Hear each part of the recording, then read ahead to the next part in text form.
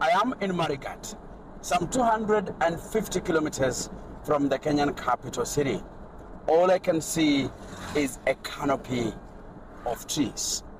This canopy of trees is majorly made up of a tree species locally called Mathenge.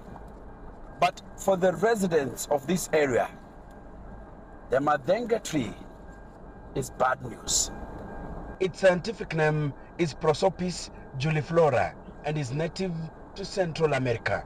It goes... In the 1980s, it was introduced to the arid and semi-arid regions of Baringo, Tana River and Garissa in Kenya as what many hoped would be a solution to desertification and soil erosion while helping local communities in the process.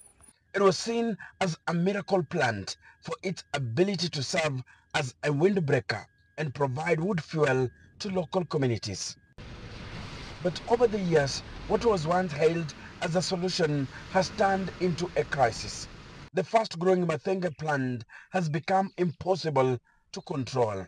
The green leaves are not of any importance to our livestock or to any other animal livestock we keep. They only make this area green? They only green, make it beautiful for nothing.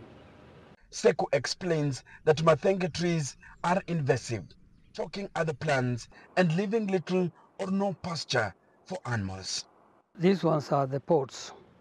So and this is what the animals love most.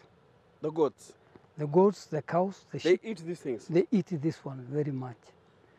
They eat this one. So when they consume these small seeds, this is what destroys their teeth? Yes, this is what destroys them because of the sugary. With no teeth, most of the animals end up dying given that they can't chew food or cud. The dangers of Mathenge extend beyond harming livestock. Its thorns cause painful wounds that often fester for years without healing. After previous interventions fell short, the government is now seeking help from the community. Farmers like James Lochutang are urged to clear their fields, uproot invasive plants, plant crops, and establish barriers to prevent the spread of Mathenge. Mimi hapa, hiyo shamba unaiona hapo. This is my land. Before I started practicing crop cultivation, it was full of Mathenge trees, but my friends and I cleared it by uprooting all the trees and their deep-lying roots, and we started planting crops, and it's been good. Na tukalima. But the Kenyan government is also looking for sustainable ways to control the spread of this invasive plant. Now, Prosopis, when it was brought in from Central America, where it is native, the insect that controls Prosopis never came with it. They were left there. They were left there. So, in fact, now the program that we're now trying to do is to reunite the natural enemy with the Prosopis.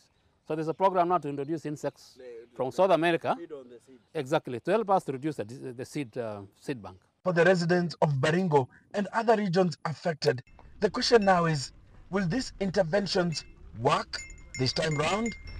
Enoxikolia, CGTN, Baringo, Kenya.